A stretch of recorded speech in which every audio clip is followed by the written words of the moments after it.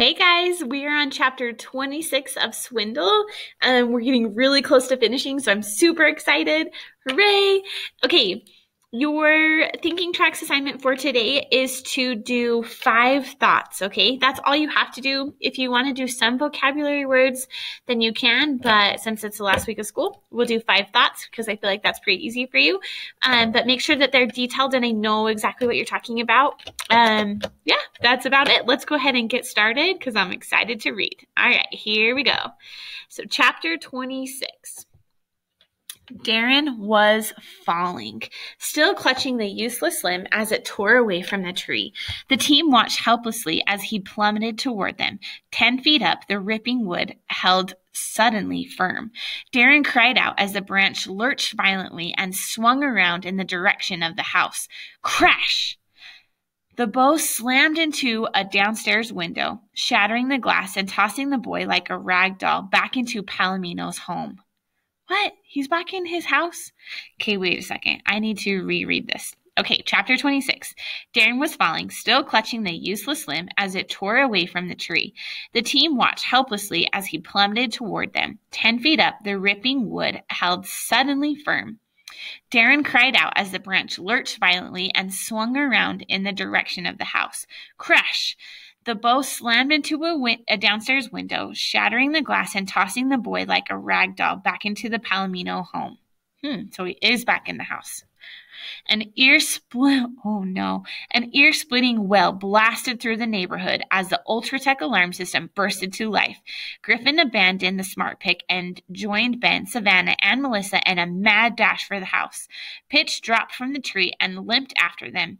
Griffin could taste bitter dread boiling up in his throat. He peered in to see Darren sprawled in the wreckage of the window, unmoving. Oh my gosh, is he dead? And then the big boy rolled over, shook his fist, and started shouting with rage. The rush of relief nearly knocked Griffin over. He couldn't imagine ever being so happy to be yelled at by this jerk. With Melissa's help, he hauled Darren over the sill. Except for torn clothing and cuts and bruises, their betrayer was unhurt. You okay? Pitch bawled in his ear, and when Darren nodded sheepishly, she hauled off and punched him in the stomach. That's funny. He deserves that. I mean, it's not cool to hit people, but you know what I mean. Logan pounded onto the wild scene, hollering like a madman. It was impossible to hear him over the clamor of the siren, but his meaning could not be mistaken. This outdoor chaos wasn't part of the plan. What had gone wrong? Griffin grabbed him by the shoulders. You were supposed to stay with Mr. Maroney. You think he'd sit through this kind of noise? The actor shouted back. He went inside to call the cops, so I took off. Did we get the card? The card. The smart pick was laying on the ground somewhere with $1 million payload in its pinchers. Griffin retraced his steps, desperately scanning the grass. He could see nothing in the darkness. This can't be happening. Not when we're so close. A glint of metal caught his attention. Heart pounding, he snatched his father's invention. The Bambino was still nestled in the mechanism. Ooh, that's lucky. I can't believe we just left it there either. Don't you guys think that's crazy? It's fine. The alarm's gut-churning howl died abruptly. After such overpowering noise, the sudden silence was as explosive as a bomb blast. The unexpected quiet revealed two sounds. The unexpected quiet revealed two sounds. Police sirens in the distance and the barking of a guard dog. No. 2 guard dogs. Code Z, Griffin bellowed. There was a code Z in all Griffin's plans, the escape clause, the moment when the operation was either completed or busted or both, and all that remained was to get the heck out of there. The team scattered. Hey, cried Darren, somebody's got to help me with my ladder. In your dream, snorted Pitch, who was limping at top speed, indicating that her ankle felt a little better. Darren raced to the side of the house and tried to pull the 24-foot length away from the wall. The top overbalanced, and he had to dive to safety as the entire thing fell with a resounding cong to the grass. Chest heaving, he began the process of collapsing the 6-foot sections and snapping them into place. The second piece wouldn't budge. Frantically, he tried to stomp it down. Come on! He made a split-second decision and ran after the others. Wait up! If those two dogs found the broken window, he didn't like his chances of outrunning them with a ladder on his back. And that same ladder was going to look pretty suspicious if the cops caught him with it on the way to investigate a rooftop break-in. Nothing was free in this world, and the cost of tonight was one ladder. He'd explain it to his parents somehow, even if he had to tell them Griffin Bean stole it. Griffin stuffed the card in his pocket, and he and Ben made a beeline for the bike. Hold this, Griffin commanded, handing over the smart pick, and try to stay awake this time. And they were off, riding double along Park Avenue extension, swerving down a side street to avoid an approaching squad car. Oh my gosh, you guys.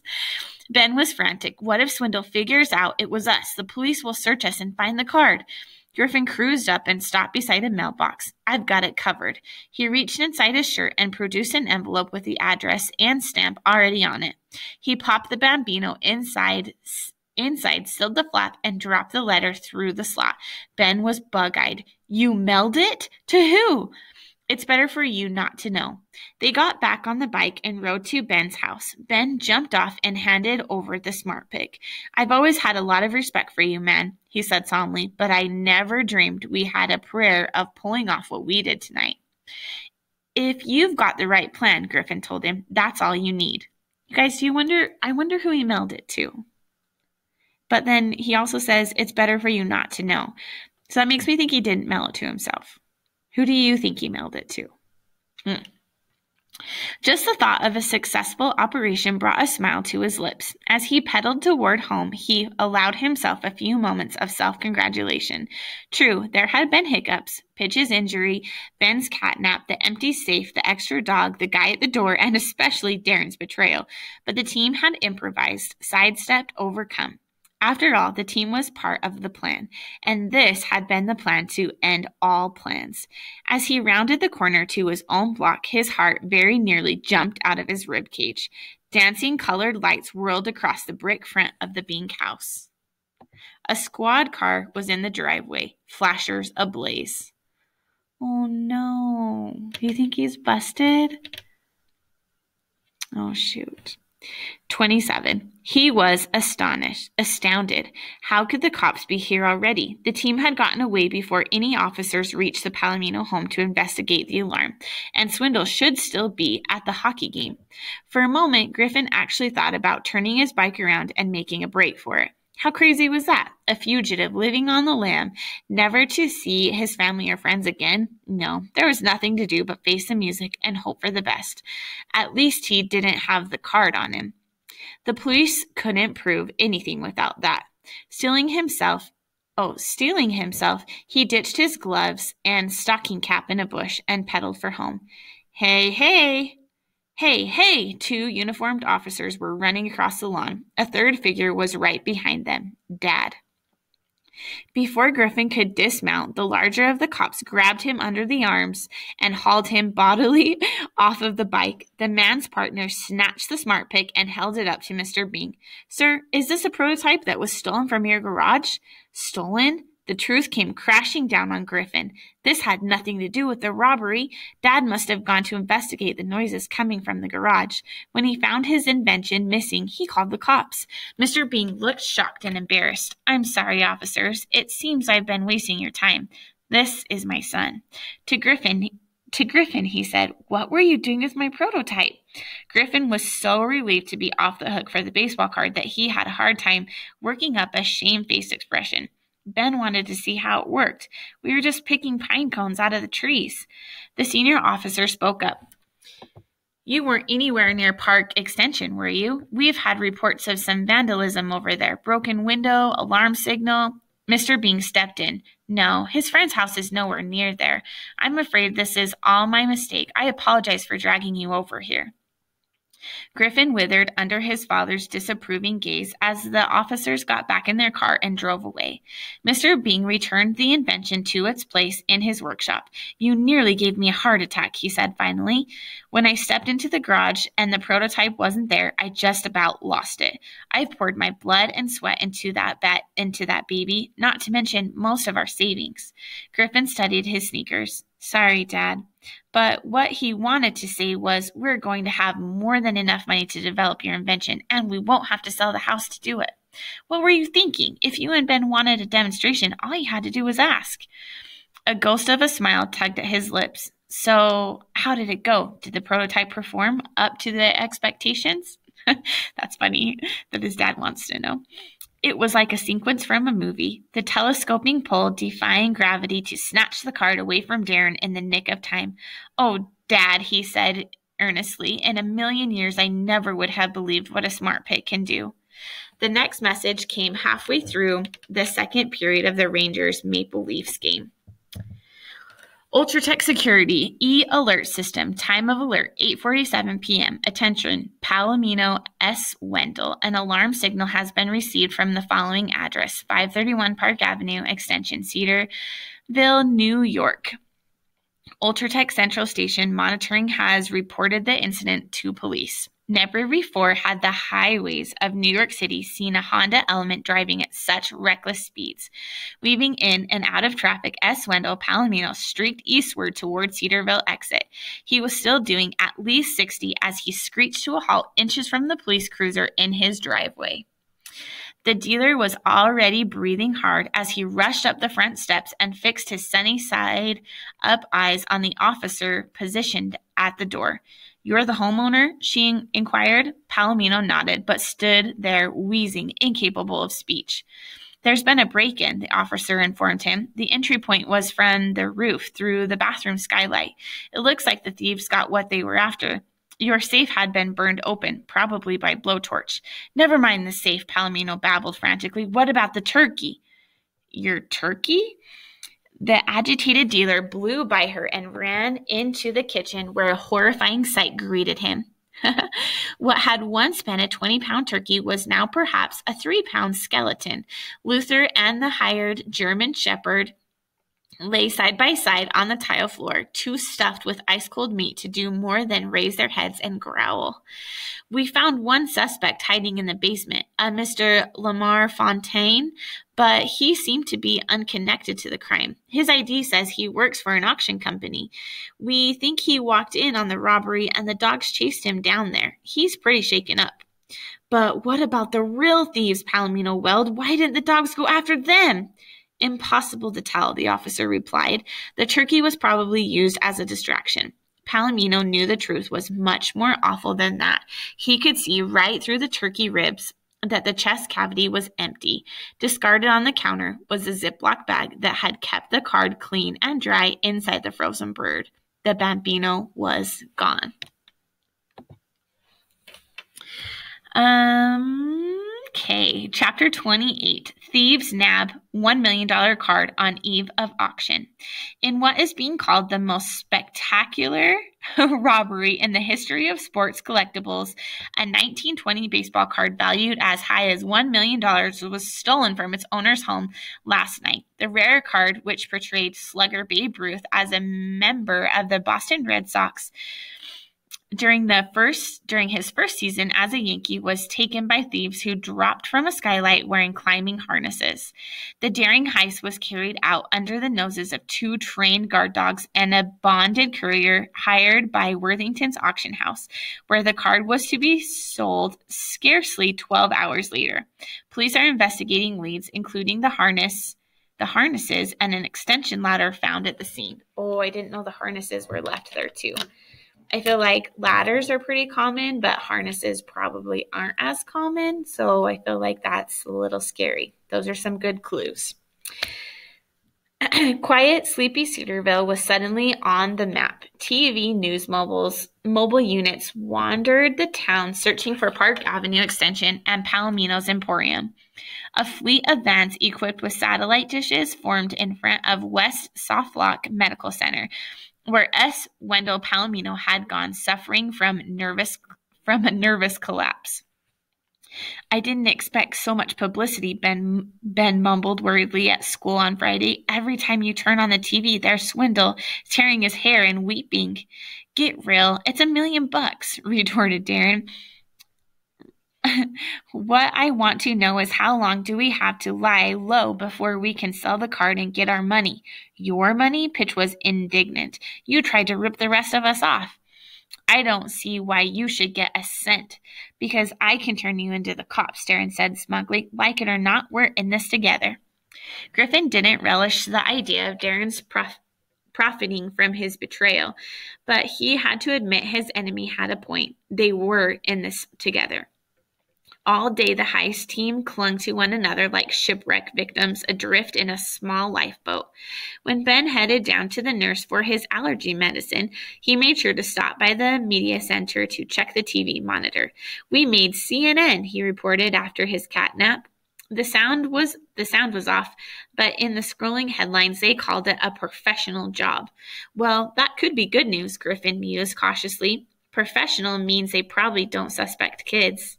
That's good. That's true. Guys, Savannah called in a strangled voice. Look. The team joined her at the window. 2 police cruisers were pulling up the circular drive of the school. Melissa's haunted eyes took refuge behind her curtain of hair. Maybe there's a safety assembly today, Logan suggested hopefully. Oh, how Griffin wished for it to be so. A few minutes later, the PA system burst to life. Would Darren Vader report to the office, please? Darren Vader to the office? Oh, you guys, I think it's because they found Darren's ladder. With a sinking heart, Griffin told himself that there was a million reasons for a jerk like Darren to be in trouble, but he knew it was the ladder. How could we just leave it there at the crime scene? At the time, it had seemed like Darren's problem and Darren's only. Now he realized that one member could be the police's stepping stone to the entire team. Griffin waited in agony for Darren to return to the classroom. He never came back. Savannah communicated the news through panic-stricken eyes. From her seat by the window, she had a perfect view of Darren being driven home by his parents. Uh-oh. Would Antonia Benson report to the office, please? Antonia Benson. What's with our class today? Joked Mr. Martinez. Did you guys rob a bank or something? He frowned at the raw fear on Pitch's ashen face as she limped to the door. I was only kidding. Griffin had a chilling vision, a pile of nylon ropes tethered to a broken vent pipe sitting in Swindle's bathroom. Everybody in Cedarville knew the Bensons were the only climbing family in town. Of course, the cops had put 2 and 2 together. Was the perfect operation unraveling before their very eyes? Like Darren, Pitch did not return to class. The other members of the team spent the remainder of the day in stiff-necked misery, wondering whose name would be called next. But as of the 3:30 dismissal, the PA system had remained mercifully silent. After school, all Griffin could offer was an appeal for calm. I admit that it doesn't look good, but the last thing we can afford is panic. Remember, we don't know anything for sure yet. It was a measure of just how frightened everyone was that there was no babble of disagreement in the ranks of the guilty. At this point, there was nothing left to do but hope. On the walk home, though, Ben could not keep silent. How bad is it, Griffin? I mean, if the cops find out everything, how much trouble are we in? Impossible to tell, said Griffin soberly. On the one hand, we're kids. On the other, breaking into a house is a real crime. And the thing we took is worth a ton of money. I've got a bad feeling about this media attention. They went their separate ways, and Griffin continued home, dragging his feet, not at all anxious to get there. He was genuinely amazed not to see half the police force camped out on his doorstep waiting for him. How was school today? His mother greeted. He looked over her shoulder. No army of cops ransacking the place in search of the missing collectible. Oh, you know, same old, same old. He prayed that the situation would stay that way. No news was good news.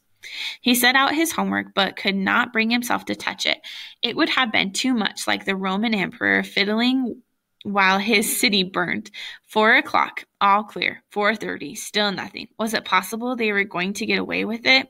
He was so tightly strung that when the phone rang, he almost hit the ceiling. It was Pitch. I'm not supposed to be talking to you. Listen, I ratted you out. Oh no, oh no, oh no. I'm really, really sorry. My parents made me, and I'm pretty sure Darren did the same. Oh, no, no, no, no, no. Beneath his full-on panic, he was aware of a strange sense of relief. The terrified relief a soldier might feel when the waiting is over and the battle has finally begun. At least he wouldn't have to waste his energy wishing for miracles. Don't sweat it, Pitch, he croaked bravely. Thanks for the heads up. Through his bedroom window, he could already see the line of police cars turning onto the street. There was very little chance that they were going to someone else's house. The jig was up. All right, I'm going to see how long chapter 29 is. And it looks pretty long, so we are going to go ahead and stop there at chapter 29. Yeah. You guys, I feel kind of sad that they got caught, but also, like, you shouldn't do bad things like that, like breaking into somebody's house. But at the same time, like, he was stealing something back that was pretty much stolen from him. So I don't know how to feel about it. How do you guys feel about it? I don't know. Write it on your responses because I really want to know what you're thinking. Okay, see you later.